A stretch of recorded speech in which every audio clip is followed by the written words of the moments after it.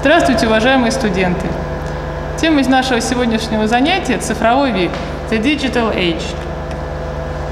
How do you use PC and mobile devices? Как вы используете компьютеры и мобильные устройства? I use a PC to create text documents. I use a mobile phone to chat with friends in social networks. I use a tablet PC to surf the web. And you? How are computers used in the following situations?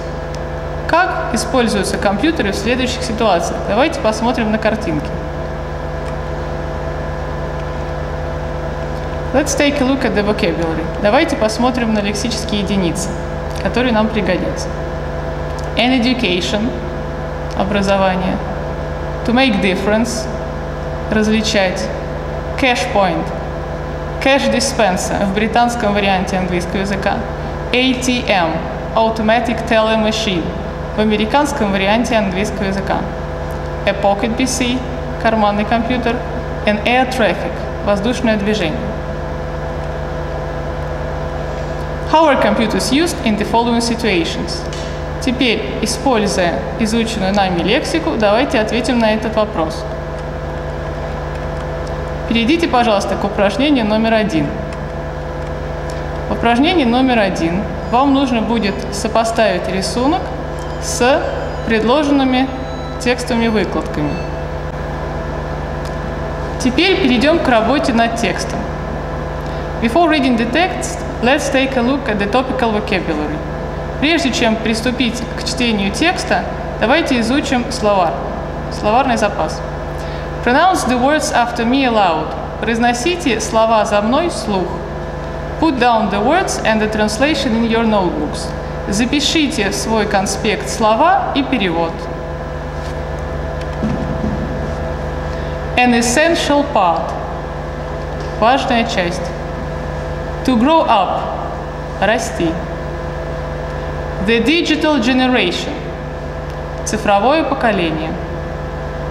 To perform mathematical operations. Выполнять математические операции. To improve skills. Получать навыки. To access the internet. Иметь доступ в интернет. To do basic research. Выполнять базовые исследования. To communicate with students. Общаться со студентами. A projector. Проектор. An interactive whiteboard. Интерактивная доска. To give presentations. Давать презентации. An administrative purpose. Административные цели.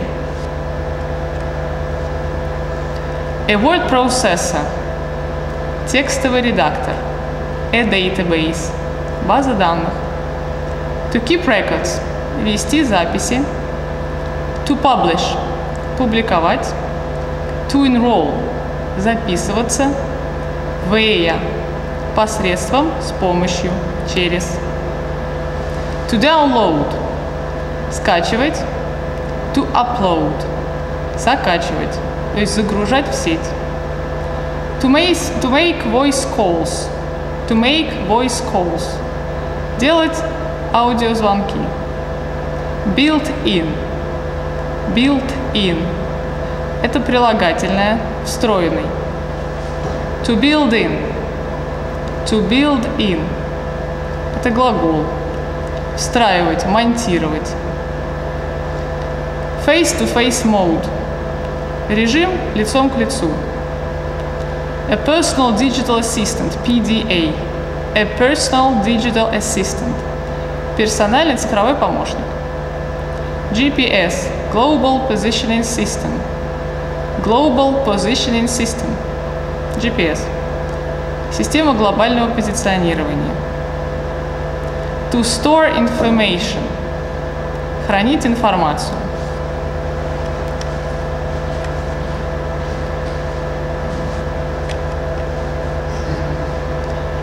A customer. A customer. Клиент, посетитель. To enable. Включать, делать доступным. To disable. Выключать, делать недоступным. Staff. персонал. To access databases.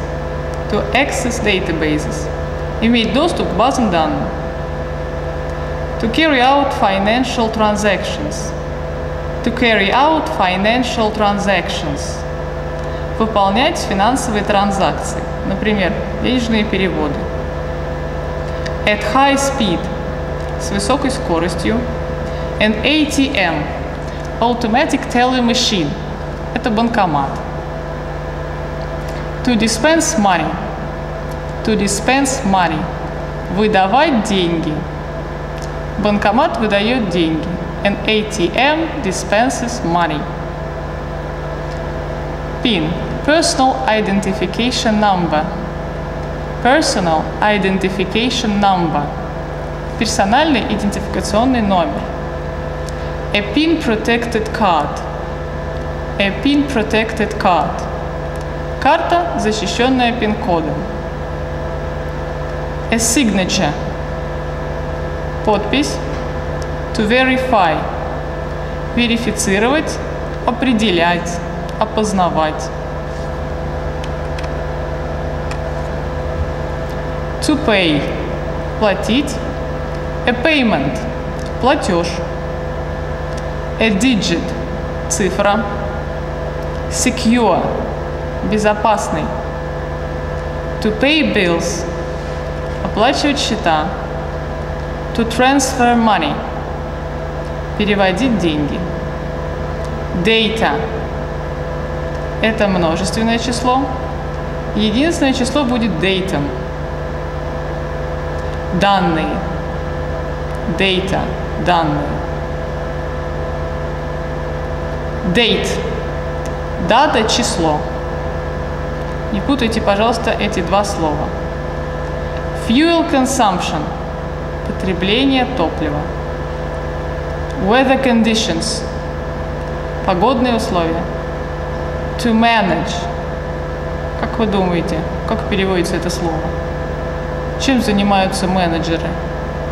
Правильно, они занимаются управлением. Значит, to manage переводится как управлять. To find out. To find out. Выяснять. Availability. Availability. Доступность. A stopover. A stopover. Транзит. Транзитная пересадка. What shall we do next? Now read the text The Digital Age. Теперь прочитайте текст «Цифровой век». Put down the unfamiliar words. Запишите в конспект неизвестные вам слова. Continue with the exercise number 2.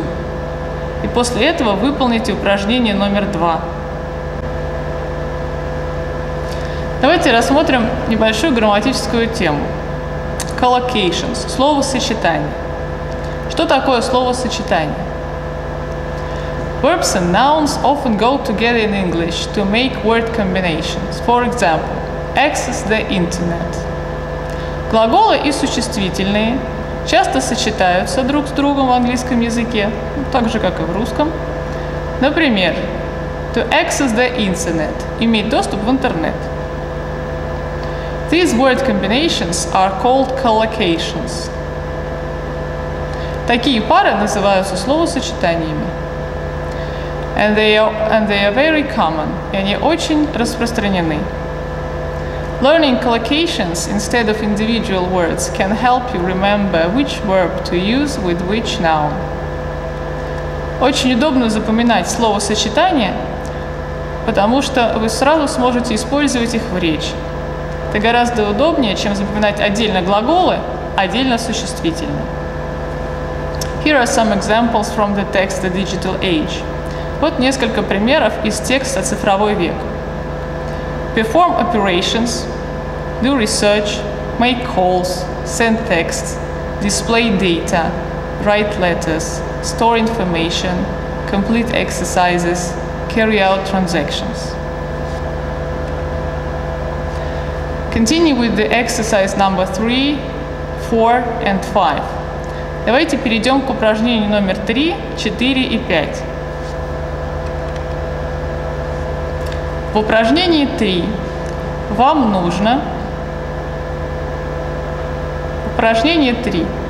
нужно сопоставить две части колонки.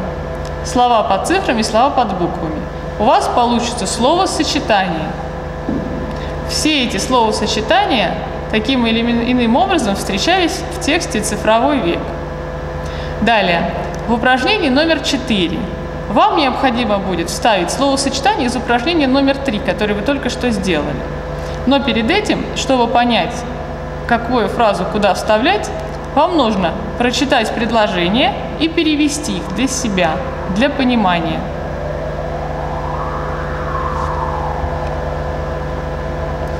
В упражнении номер 5 нам нужно прослушать аудиозапись, в которой 4 человека рассказывают о том, как они используют компьютеры на работе. Вам нужно будет заполнить табличку. В первой колонке у нас номер говорящего, во второй колонке job. Вы запишете то, кем работают говорящие, а в третьей колонке what they use computers for, для чего они используют компьютеры. Вы запишете ту информацию, которую услышите. Собственно, для чего они используют компьютеры. Можете писать словосочетания или глаголы, если вам с первого раза сложно записать целые фразы.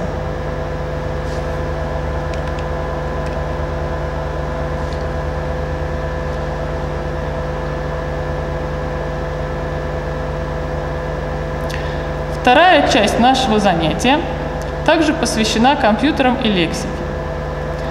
Вы видите, что компьютер используют в разных сферах, в разных отраслях. Например, Formula One Cars, машины Формулы-1, Factories and Industrial Processes, заводы и технические процессы, Entertainment, развлечения, Schools and Universities, школы и университеты.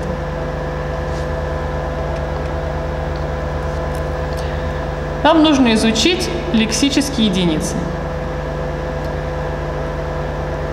Лексические единицы разделены на 4 блока. Formula One Cars, машина Формулы-1. Давайте произнесем лексические единицы за мной вслух и запишем их в конспект. Перевод вы выполните самостоятельно. To design and build the car. To design and build the car. Test virtual models. Test virtual models. To control electronic components. To control electronic components. To monitor engine speed. To monitor engine speed. Store vital information. To store vital information. To display data. To display data. To analyze and communicate data. To analyze and communicate data. Второй блок – entertainment, развлечение. To download music. To download music. To burn CDs. To burn CDs. To play games. To play games. To take photos. To take photos. To edit photos. To edit photos. To make video clips. To make video clips. To watch movies. To watch movies on a DVD player, sorry. To watch movies on a DVD player. Watch TV on the computer. Watch TV on the computer. To listen to MP3s. To listen to MP3s. Listen to the radio via the web. Listen to the radio via the web. Factories and industrial processes. Factories and industrial processes. Design products. Do calculations.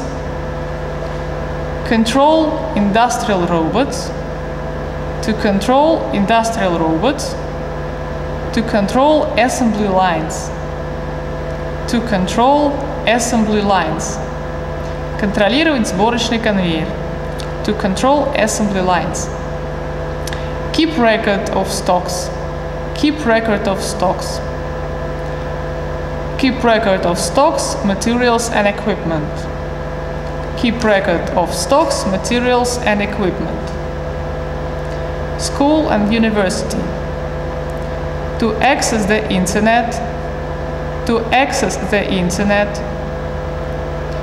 to enroll online, to enroll online, to search the web, to search the web, to prepare exams, to prepare exams, write documents, write documents, complete exercises online, complete exercises online, do research, do research, prepare presentations, prepare presentations. Let's make up sentences. Для того, чтобы составить предложение, у нас есть три образца, в которые вы подставляете лексические единицы, которые мы только что изучили. Первый образец. Computers are used to. Компьютеры используются чтобы. Computers are used to access the internet. Смотрите, мы берем лексическую единицу и просто без изменений, то есть глагол у нас будет в первой форме. Подставляем. У нас получается предложение. Компьютеры используются, чтобы иметь доступ в интернет. People use computers to. Люди используют компьютеры чтобы. People use computers to access the internet. Также глагол используется в своей первой форме без частицы to. И третий вариант. У нас будут небольшие изменения с глаголом. A PC can also be used for. Компьютер может быть также использован для. A PC can also be used for accessing the internet. Компьютер может быть также использован для доступа в интернет. В русском языке при переводе получается, что доступ – это существительное. На самом деле в английском варианте это процесс, accessing. Инговое окончание обозначает процесс. A computer can also be used for accessing the internet. Continue with the exercise number 6. Давайте перейдем к упражнению номер 6. Мы с вами сегодня рассмотрели тему «Цифровой век». Самое главное, что мы сделали за сегодня? Мы выучили новые слова, новые выражения. Пожалуйста, ведите свой конспект правильно, четко и полно. Каждое словосочетание должно иметь точный перевод. Каждое слово должно быть подписано. Глагол – это существительное или прилагательное. Так вам будет проще запомнить. Выполняйте упражнения за отведенный срок. Внимательно слушайте аудиозапись, если вам необходимо прослушать ее несколько раз. Спасибо.